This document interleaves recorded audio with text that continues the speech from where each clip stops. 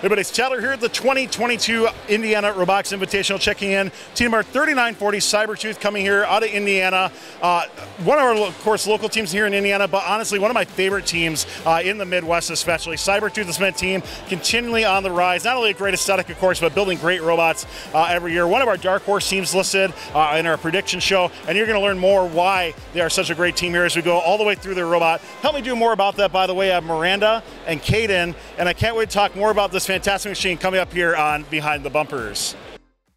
This video on First Updates Now is made possible by viewers like you and also the following sponsors.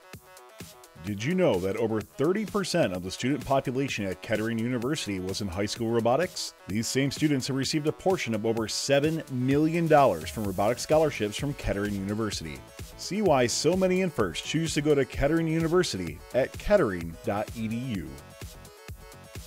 If you're a college student or recent graduate looking for an incredible internship, take a look at Stryker. Stryker provides a housing stipend, great pay, and an opportunity to work with state-of-the-art medical technology equipment. Discover why so many First alumni are coming to Stryker for their internship or career at careers.stryker.com.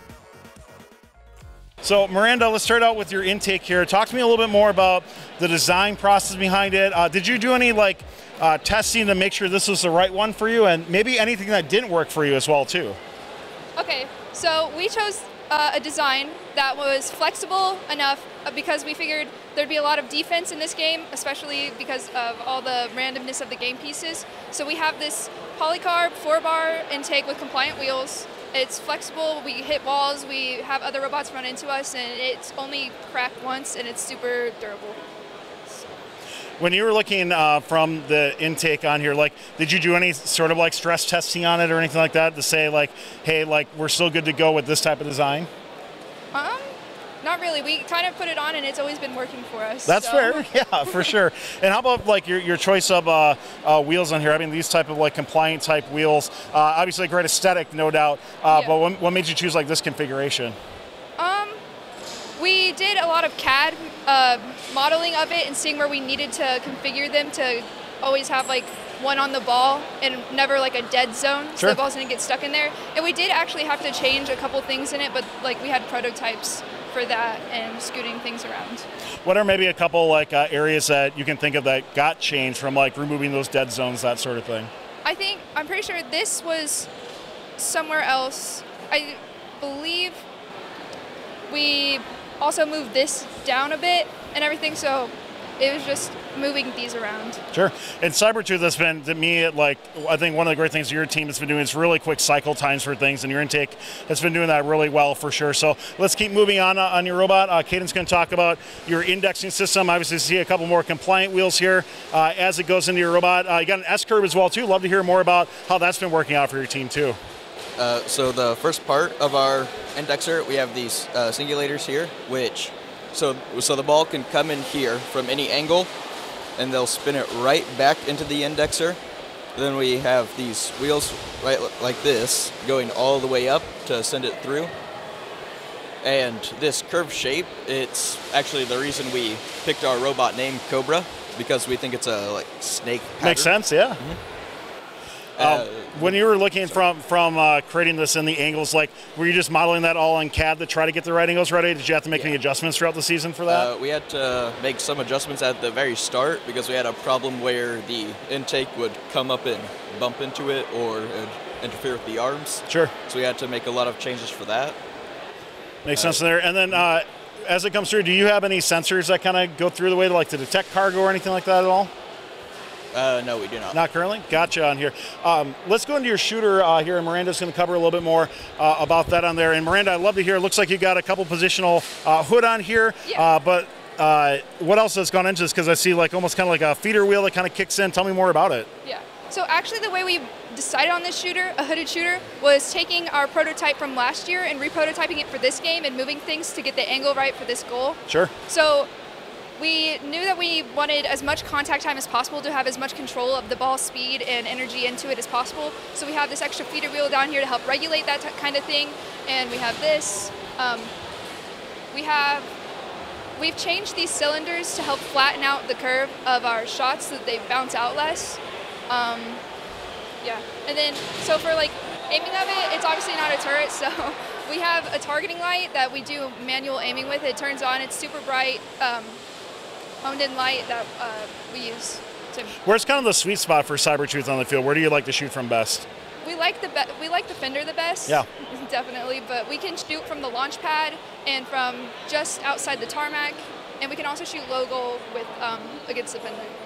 Very cool. And we saw that center just so well, so great design by your team for that, no doubt on there. Let's go into your climber then. I think Caden's going to wind us up talking about that. We'll see how it deploys. And Caden, I'd love to hear if you can just kind of walk us through like the stages of that climber, like what's happening during each part of the deployment for it. Anything else you want to add to your climber as well? So the climber is probably my favorite part of the robot, probably because I was one of the people who helped build it. But the thing is, so once we first get into the hangar, we deploy it all the way up. Okay, yep.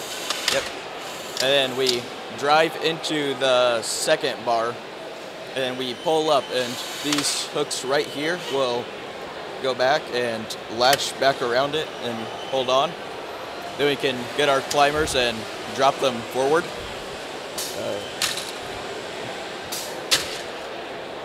And we use that and a swing to try and grab the next bar and pull up. And as we're pulling up, these hooks will come off the bar we're on and then latch onto the other one, and that goes all the way up.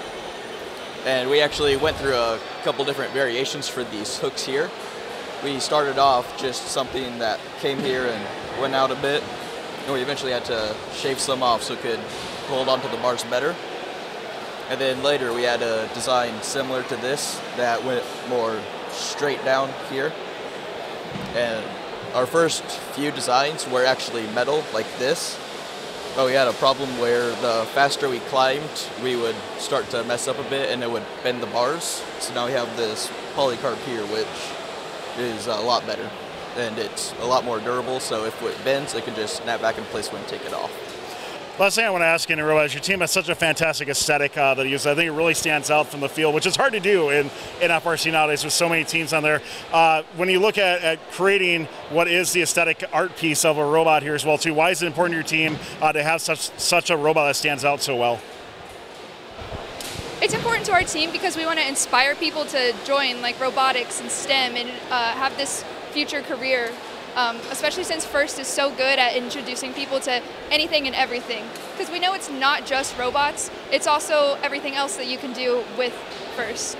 So we like to make something that's attractive and drawing in everyone. Makes a lot of sense. Well, CyberTooth, thank you so much for taking the time to tell us about your team and your robot and everything that goes into it. Can't wait to see, of course, future years, but of course, good luck here at IRI. Thanks a lot for taking the time. Thank you.